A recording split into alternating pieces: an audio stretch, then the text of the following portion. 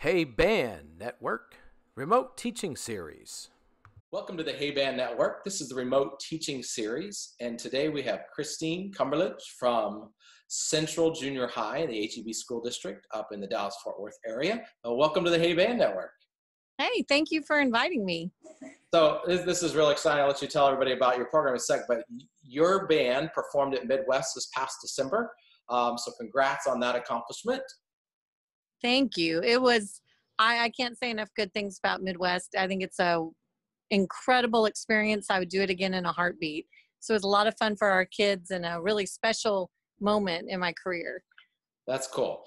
You have a special circumstance at your school because you have a true junior high sense that we don't see too often anymore. So I'll let you explain that, and we'll kind of get into talk about remote teaching. So tell us about Central Junior High. Well, okay, we are just a little bit west of DFW Airport, and we're in the HEB School District, which is K through 6, and then junior high is 7, 8, 9, and then the high schools are 10, 11, 12. And actually, years ago, the community voted to keep it that way, which has made us the very last junior highs in the state of Texas.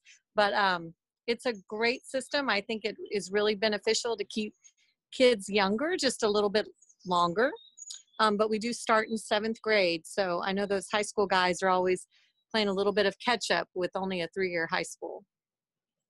Well, let's talk about the makeup of the program. How many kids, how many ensembles do you have? How does that work at your program? We have over 300 students, and in 7th grade, we split them into instrument specific classes. And so my clarinets are in one class, trumpets are in another, as much as we can. The double reeds are together and low brasses together because we just don't have enough periods in the day or the manpower. And then our other groups are split into 3.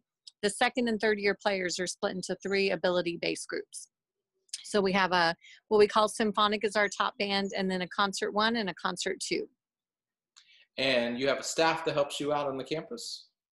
Absolutely. I have an incredible person I work with named Nicholas Wilson, and he has just finished his 4th year at Central and his 4th year of teaching.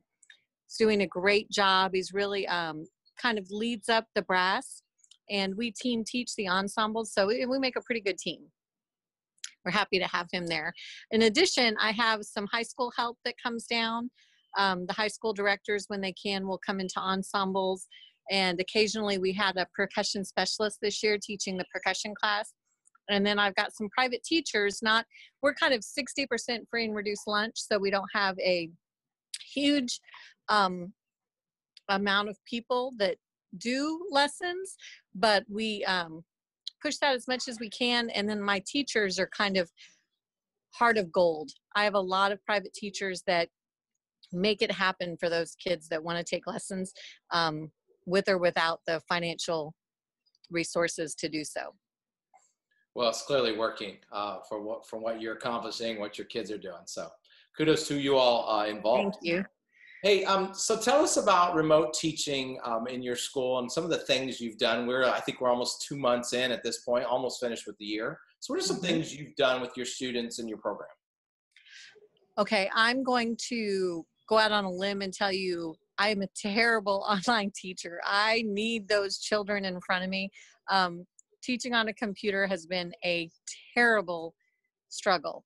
We're doing it, and we're making it work, and we're trying to make band a positive outlet for those kids. Maybe when they're a little overwhelmed with their schoolwork, they can go to band, and it's an outlet, and it's something fun for them.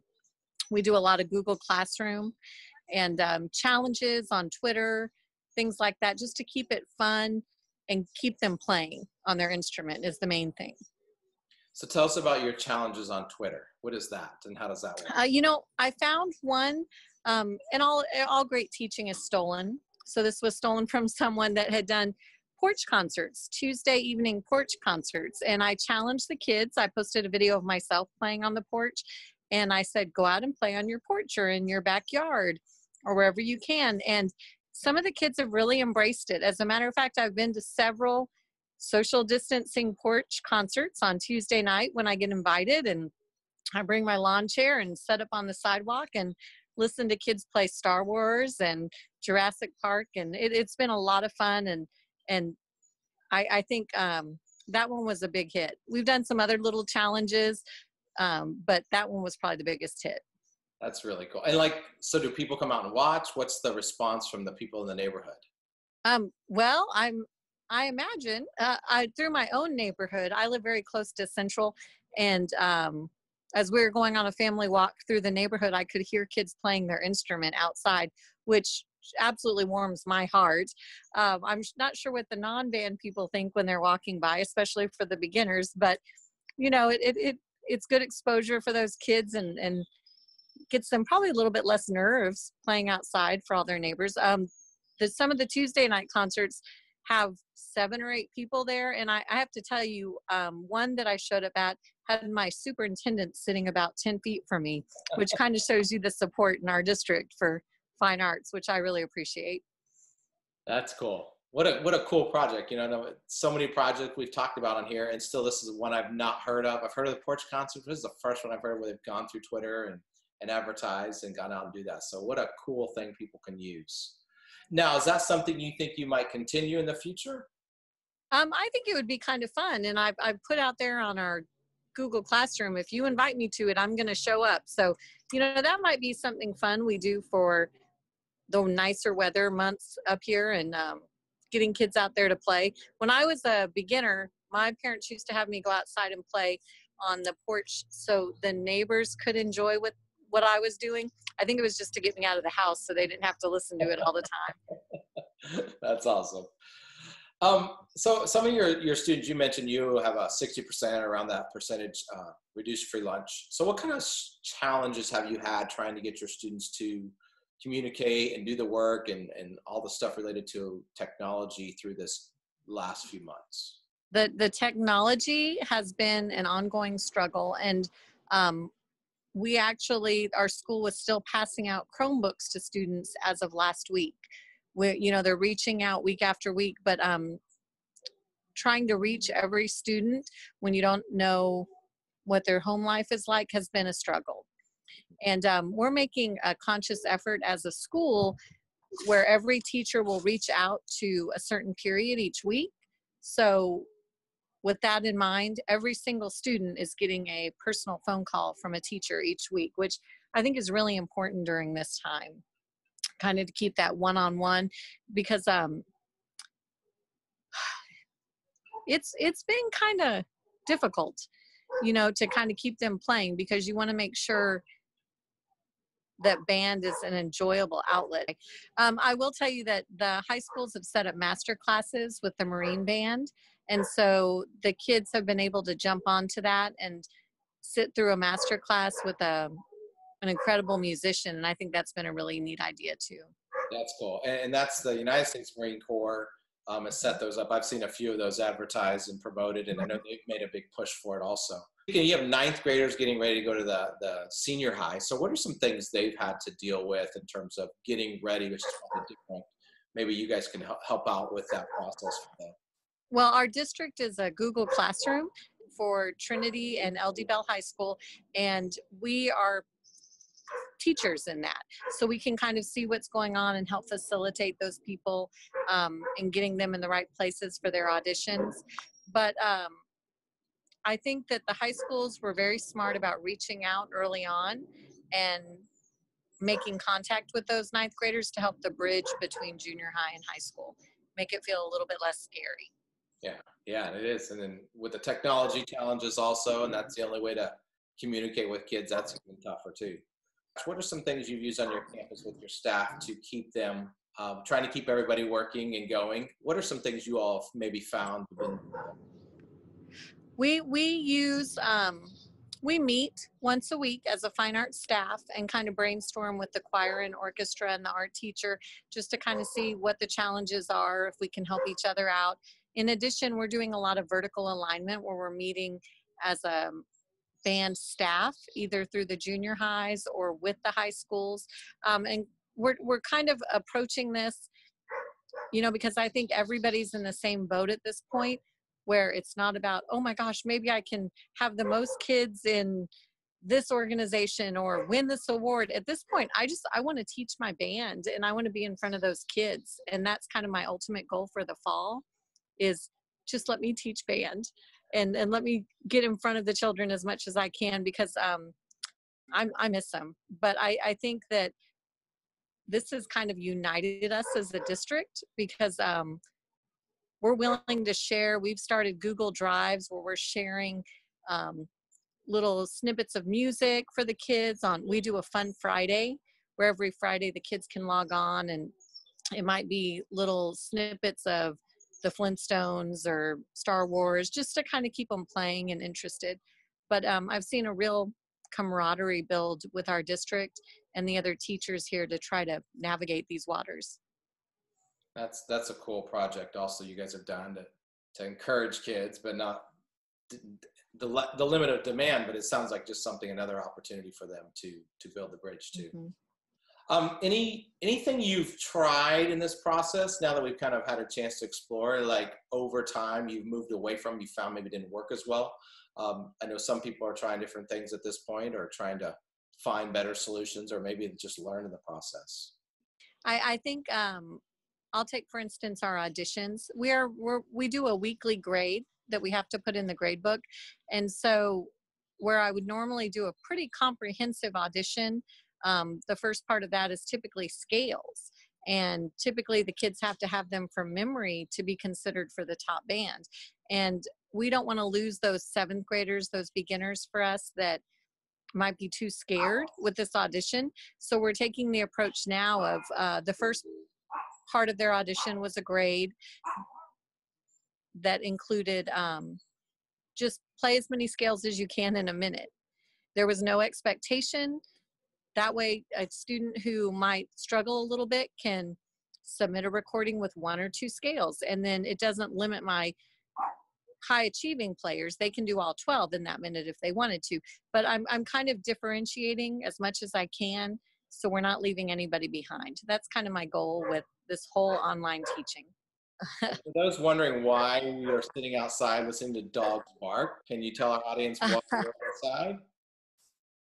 My family and I have spent the majority, we bought a house about a year ago, and we were inside fixing up that all of last year. And this year has been outside doing work, gardening. I'm officially an old person. I watch the birds and fill my bird feeder and go and work in the lawn, on the lawn, which we never have time to do. We're not even home during daylight hours typically on a normal school day. So it's been really nice coming out here, and other than my neighbor's dog, I'm going to go on official record here and say that dog drives us crazy.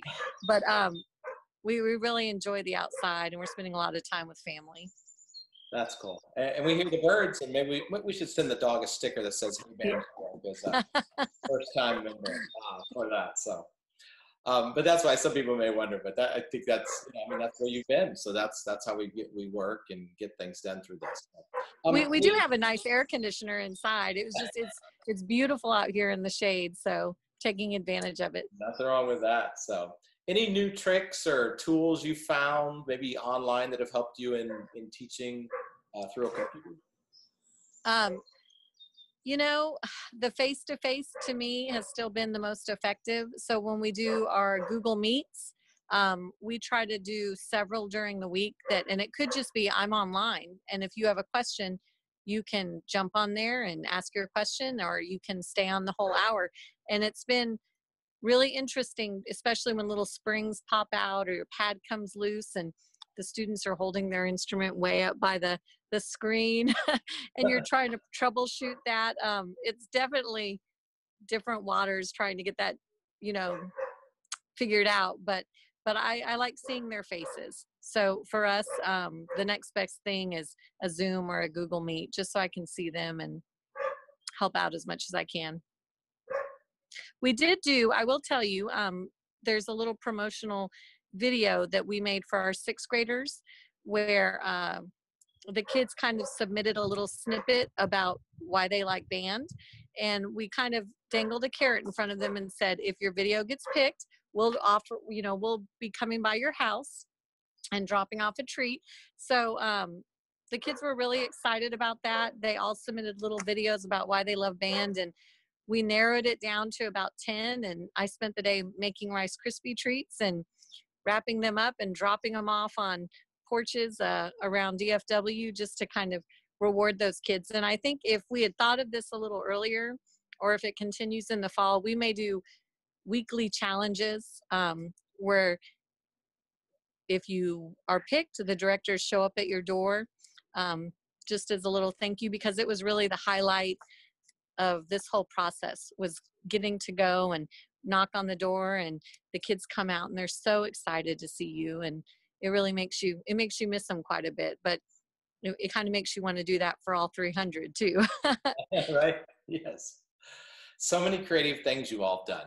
I mean, little things that probably have a huge impact on the kids and probably last more than that day. Oh, I remember the day that they stopped by, like several of these little things, these little projects, I think a lot of people can take from and snippets. So obviously we've been at home more. Is there anything you've done for yourself that you wouldn't normally do in a spring semester of band season? Again, being outside during daylight hours, because, which is a whole other topic, but the idea of putting kids on instruments, we're usually up at the band hall at least 2 weeks in the evenings, fitting kids on instruments. And that's a whole other conversation about how that's going to happen in the fall.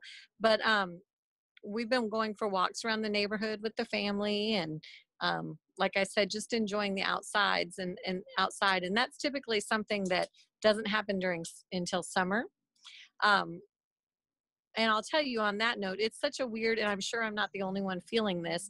I'm sitting at the computer quite a bit during the day, hours at a time, but at the end of the day, I don't feel like anything's getting done. Like I'm sure it is, and we're definitely working, but it's a weird feeling it feels like summer, but it's not, because you're sitting at a computer trying to reach these kids. So I'm kind of looking forward to the real summer. Saturday and Sunday still feel like the weekend for sure right now, because we're doing so much online. Yeah, I think you're not alone. I think that's all over. And just being in front of a computer and teaching to a computer it has its limits, and definitely in this world that we teach in music and teaching, but also teaching music and making a difference. So it is a challenge for everybody. Any shout outs you want to give? I think just a shout out to my district and other directors in HEB. They've been super helpful, and we've been communicating really well. And shout out to all the band directors out there who are scared to death about what's happening. You're not alone. I pretty much would give myself a 3rd division as an online teacher. Maybe I'm improving up to a 2nd division. Hopefully we won't have to go past that in the fall, and I can go back to standing in front of kids. But if you feel like a failure during this, you're definitely not alone, because it's been hard. Yeah, and just talking about it and listening to you talk about some of the things you've done and the realities of it, and we get that from a lot of folks, is just the reality of this is it's tough and for everybody, and even great programs and great teachers, fantastic teachers. I mean, it's just new and different and struggle, and so we're all working through this together, and hopefully this will help someone down the road or in the process. Yeah. To make it a little bit better. So, and some great ideas, just some great little things that I think people can use and take and try in their own programs. Hopefully whatever that is, one of those little fun little projects you guys have done. But I think those are really, really creative and useful of the time. Any last words of wisdom you want to leave our audience with? I would say, I've never met a band director who doesn't want to do their very best for kids. And I think that's what we're all doing right now. And I say continue stealing and borrowing from anyone you can during these times, because we're all in it together, and we're all going to figure it out and do what's best for kids, which is the whole reason we got into teaching. So shout out to everybody who feels like it's tough, but we're in it together. So hopefully it'll get a little easier if it continues.